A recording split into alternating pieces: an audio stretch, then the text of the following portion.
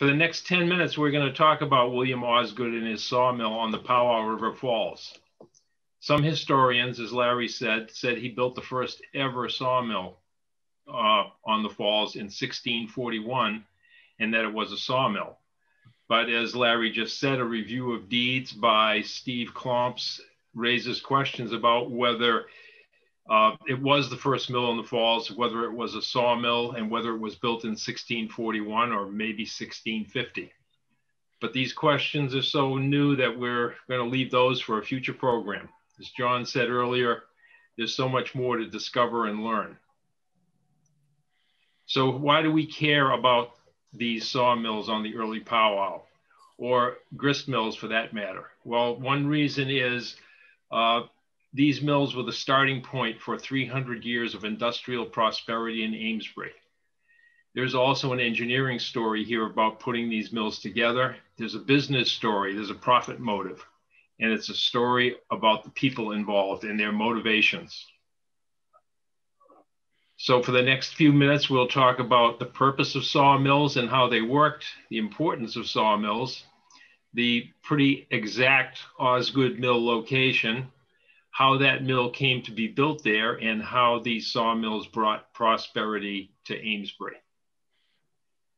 So the purpose of sawmills, I guess, might be obvious until you, if you think about it. They converted logs into useful shapes, such as beams, boards, and planks using water power.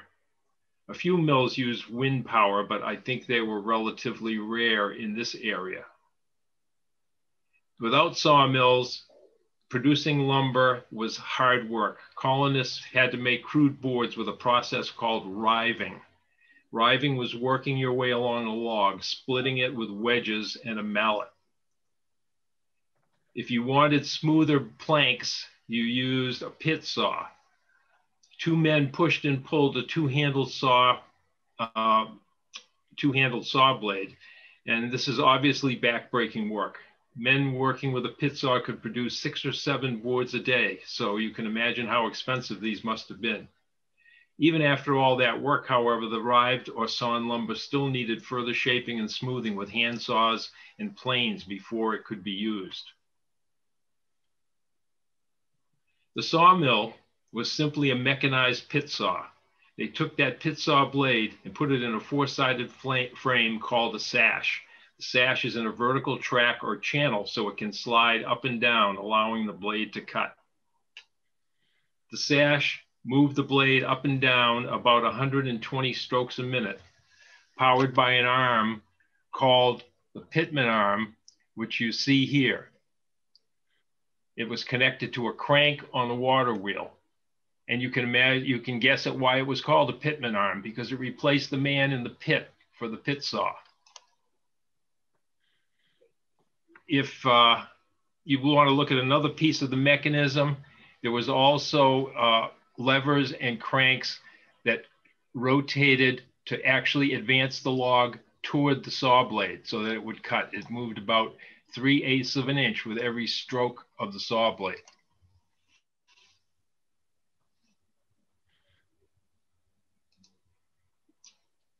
So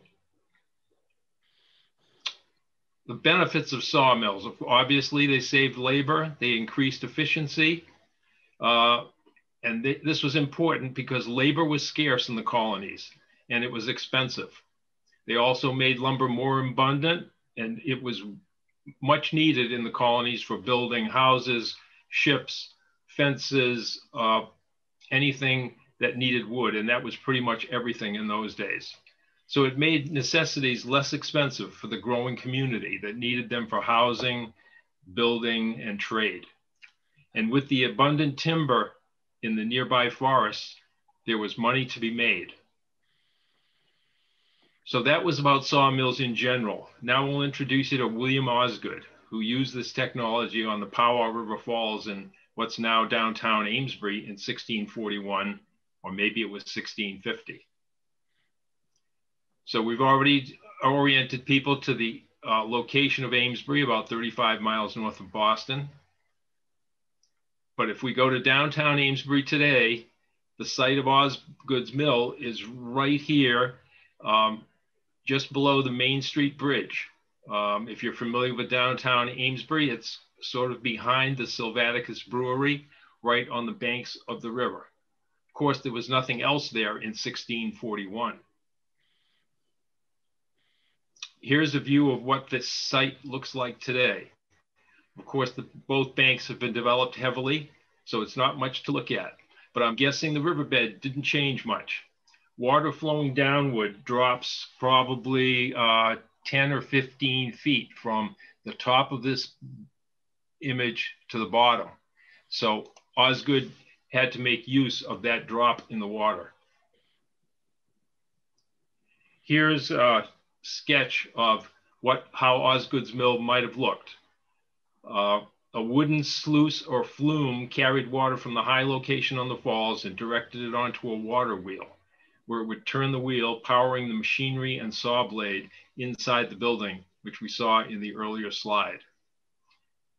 The building that I showed in the previous slide looked more like a grist mill, because historians have speculated that most sawmills were open on 2 or 3 sides. So the sawmill might have looked more like this than the building in the previous slide. So why did he choose that spot? Well, obviously there was the steep natural fall in the water level, but also it was close to tidewater, so transportation was nearby. And then from there, he could access the Merrimack River and the rest of the world quite easily. Here, this slide shows you the location in comparison to tidewater, and it's only 800 feet from the site of Osgood's Mill here down to the tidewater. So it was easy for him to bring lumber down to that location or bring materials up to his sawmill for processing. This area where it says tidewater was also called Osgood's Landing. So that all fits in with this scenario.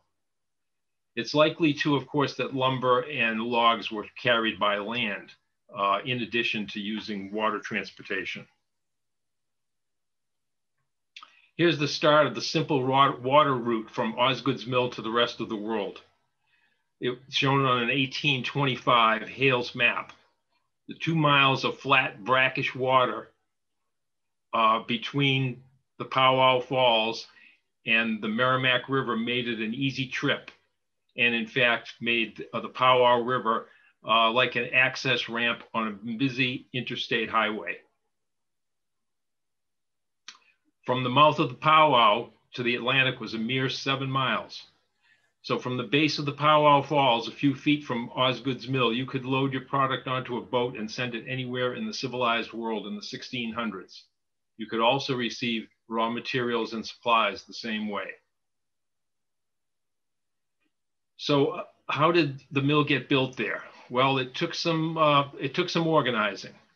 The town leaders knew they had a valuable resource, the falls, available to develop for the benefit of the town. Some historians say the settlers of Salisbury and today's Amesbury came here because they knew about the falls, but they needed a plan to develop this resource.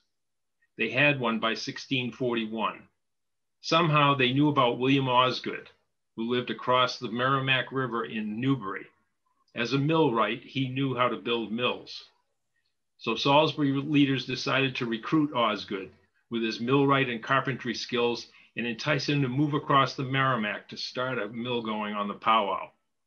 The proposal seems like a good one, an offer he couldn't refuse. 60 acres of land and protection for competition, as long as the mill is sufficiently maintained to supply the entire town. His family must have said, "You'd be crazy to turn this down." So Osgood took the offer, either in 1641 or 1650, and established his sawmill business. He took a risk. How could he be sure of success? As with any successful business, he had to pay attention to the profit, a difference between his revenue and his expenses. Revenue, of course, came from the sale of lumber or bartering it for things he needed or wanted. He also had his expenses, as you'd expect, and here's a list of a few of them. You may be able to think of others. But by the end of each season or year, it's likely that Osgood was making money. Otherwise, why would he have continued his operation? Osgood's mill and other mills brought prosperity. Demand for lumber and other wood products was great. By 1656, in fact, the town issued a grant for a second sawmill to be built by Macy and Currier near Osgood's mill. So Osgood must have had more demand than he could satisfy. All this success and wealth helped change the harsh Puritan culture of the time too, according to one historian.